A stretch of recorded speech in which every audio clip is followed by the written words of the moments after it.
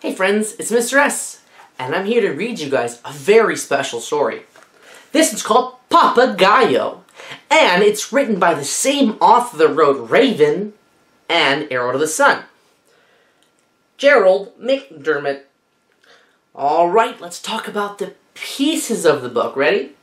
This is the front cover, the spine, the back cover. We have the author who writes the book, the illustrator who does the pictures, and a new one who prints the book, the publisher. So when someone asks you who prints the book, you're going to say publisher. We also have this part of the book. What are these? They're the pages, and they help us tell a story. So let's get started. Papagyo, the mischief maker. Papagyo, the mischief maker. What kind of mischief does he do? Papagyo woke up with the sun. He ruffled his bright feathers and opened wide his yellow beak and greeted the morning with a ruckus. Caw, caw, caw, caw, caw, caw.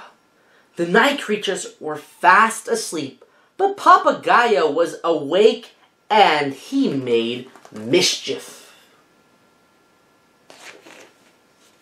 What kind of mischief are you making, Papagyo? Sometimes he would steal fruit from the spider monkey. Sometimes he would surprise the butterflies and send them fluttering in every direction. Sometimes he would fly high up in the sky, clutching a big nut, then drop it with a crack on the armadillo shell.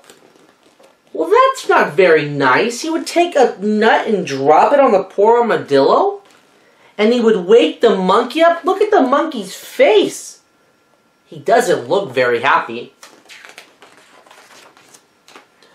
Whatever Papagyo was up to, he always made a lot of noise. This disturbed the sleep of the night creatures. They would wake up and say, "Please be quiet, Papagyo." The parrot would not stop squawking, and then they would complain, "Not so loud, Papagyo." But the parrot still wouldn't stop. Finally, the night creatures would get angry and scream, "Papagyo, shut your beak." So sometimes we get mad with our friends and we yell at them. Even if maybe yelling isn't always the best way, but when we get frustrated, it can happen. At night, while Papagyo slept, the night creatures would venture forth in the moonlight. They would gaze at the white sugar moon and croon quiet songs all night long. As dawn approached, they would settle down to sleep through the hot jungle day. So some animals are nocturnal. So Papagyo is not nocturnal. He likes to be awake during the day. However, these animals are nocturnal and they sleep during the day because it's much too hot for them. No sooner had the night creatures closed their eyes than Papagyo was up, looking for fresh fruit and fresh mischief. One morning, Papagyo was especially loud. The sleepy-eyed sloth had a talk with the bird. "Papagyo," said the sloth, "you make entirely too much noise. You disrupt the peaceful sleep of the night creatures." "Croak, sleepyheads, why don't you laugh and play all day as I do?" asked the parrot. "The day is too bright and full of sounds. It makes us afraid, so we hide from the sunlight and the noise. But at night we can creep out beneath the moonbeams and sing gentle songs. We sing softly because we are afraid to disturb the quiet of the night." "Afraid? Afraid?" clucked Papagyo. "How can you ever be happy if you are always afraid? Ridiculous!" Papagayo ruffled his feathers, twirled around the branch, and flew away over the treetops. Well, Papagayo wasn't being very understanding, and he wasn't listening to his friends. So I'm pretty sure his friends had their feelings hurt, and Papagayo wasn't very nice. When darkness fell, the creatures of the night gathered as usual to gaze lovingly at the moon. They looked up with a watchful eye and made soft moon music. Many miles away in the heart of the rainforest, something stirred beneath the stones of the great ruined city. It was the ghost of an ancient monster dog awakening from a deep sleep. He was a moon eater, and when he woke up, he was very, very hungry. He saw the moon, round, sweet, and delicious, hanging in the sky, and he licked his lips. Uh-oh. There's the moon dog, and he wants to eat the moon. The bony moon dog slipped from the ruins and floated up into the sky. He loped along the pathway of the stars towards the moon. All the night creatures gasped when they saw the fierce moon dog pounce on the moon. They watched in terrified silence as he began to nibble at it. Then the moon dog took a big bite out of the moon, scurried across the starry fields of the sky, and disappeared within the crumbling walls of the great ruined city. So he's eating the moon! And the creatures are terrified. I mean, look at their faces. They're all distraught and they're scared. The next night, the creatures of the rainforest gathered under the stars. Trembling, they looked up at the bite-sized shape that was missing from the moon. Perhaps the moon dog won't come anymore. Perhaps he is satisfied, they whispered. He can't complain if just a tiny bit of the moon is missing. Perhaps our beloved moon will grow again and be full. But at midnight, the moon dog came again.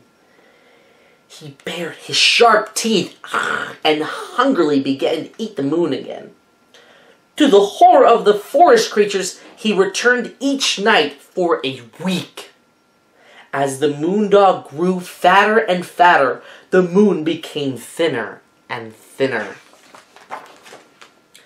That night, Papagayo kept a vigil with the night creatures. It was very dark because the moon was now just a slender crescent, but Papagayo tried hard to stay awake. I think we skipped a page. Did we skip a page? I think we had to have.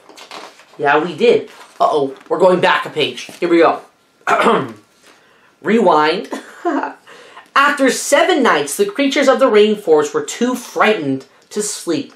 They sat silently, blinking at the unfamiliar sunlight, red-eyed and sad, not knowing what to do. Papagayo came flying along just then, singing and chuckling to himself. He was surprised to find all the night creatures were wide awake.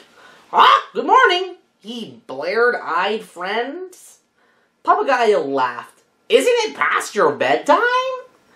"It's not funny, Papagayo," they said, pouting. "It's terrible. Each night this week, a moon dog has eaten a bit of our beloved moon. There's only the thinnest sliver left. Tonight, he is sure to swallow the last of it, and night will be nothing more than everlasting darkness." "Disgusting," spat Papagayo. "Why don't you stop him?" "Because we're afraid," the night creatures answered in chorus.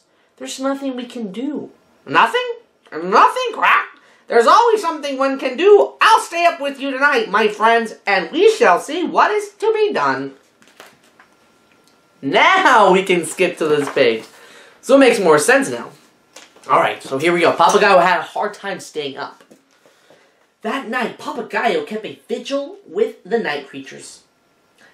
It was very dark, because the moon was now just a slender crescent.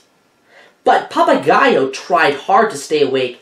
He was just about to doze off when he heard the creatures whimpering. The moondog had returned, and he was bigger and fatter than ever.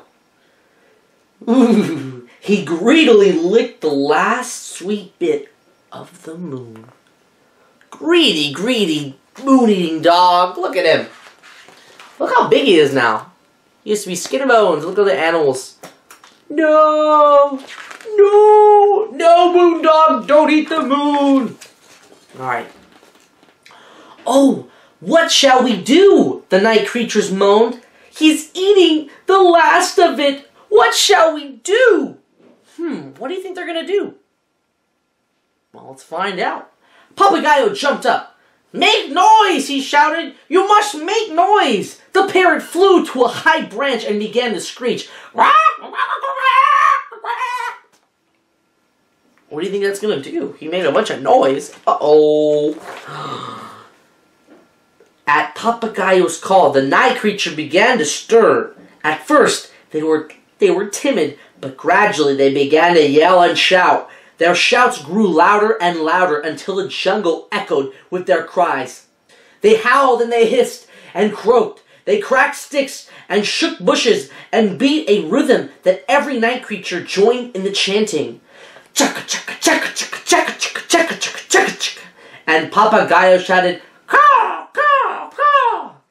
So they started chanting and making lots of noise.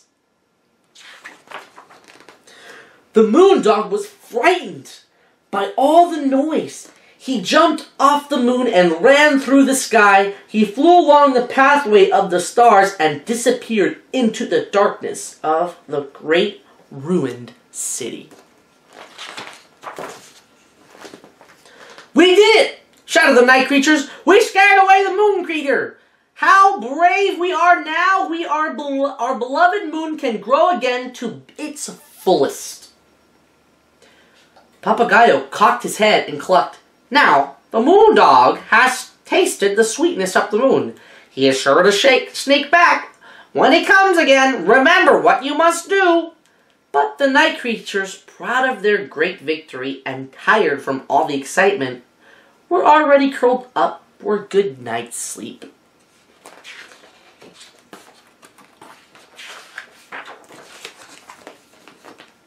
The sun began to color the sky. Papagyo ruffled his feathers and spread his wings. He opened his yellow beak and greeted the morning with a loud, ruckus quack, quack, quack, quack. Not a single creature complained. I think it's because they were all sleeping that day. Well, that's our story, friends. I hope you enjoyed it. If you want to hear it again, press the replay button. If not, we have more stories to come. Thank you. See you later.